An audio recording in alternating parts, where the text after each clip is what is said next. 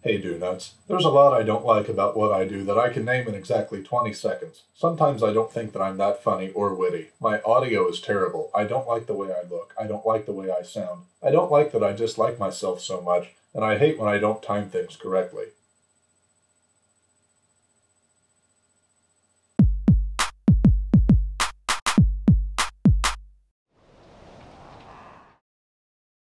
So a lot of you on my last video noted that I can be too hard on myself. I think at times I can be overly critical, and most of the time my self-deprecation is purely for the sake of humor. I mean, who doesn't enjoy a joke at my expense? I always enjoy it. I can't stand you.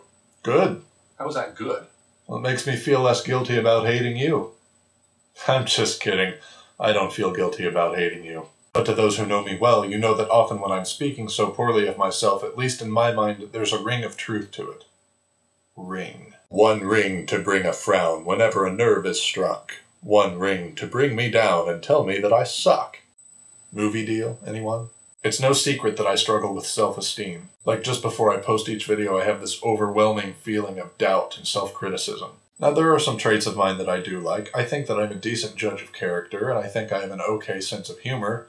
Although when you look like me, that's kind of a necessity. See, okay, things like that. I think we should make some sort of rule, like whenever I use a joke that puts me down, I have to punish myself with a slap on the wrist or angry bees or something like that. I don't know. You figure it out. I think the problem stems from early high school. That was kind of the height of my cynicism and self-loathing, but that's a story for another day. I've been doing a lot better since then. I've surrounded myself with really good friends who are overly but sometimes annoyingly optimistic, and a pretty cool girl who makes me feel really good about myself and who buys me dinosaur machine gun t-shirts. Thank you. But the scenario still remains. On any given day I can hear 10 compliments, 10 positive things, and the moment one person says one rude thing for the sole purpose of ruining my day, I fixate on that and I allow it to ruin my day. So my question for you is, am I continuing to be a pessimist by focusing too much on the minuscule disappointments, or is it simply human nature to give more weight to the bad things one hears about oneself? Do-nuts, thank you for being encouraging, thank you for being brutally honest to push me to improve myself,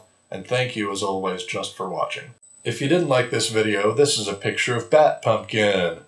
Despite my dislike of me, this is one of the few things I've done that I can honestly say I am proud of. I'll add pumpkin art to the list of things I'm good at. Or I could just use a blank sheet of paper. Oh, burn.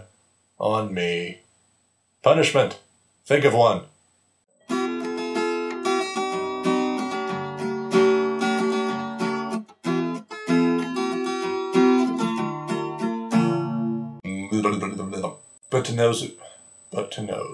But to nose. Ew.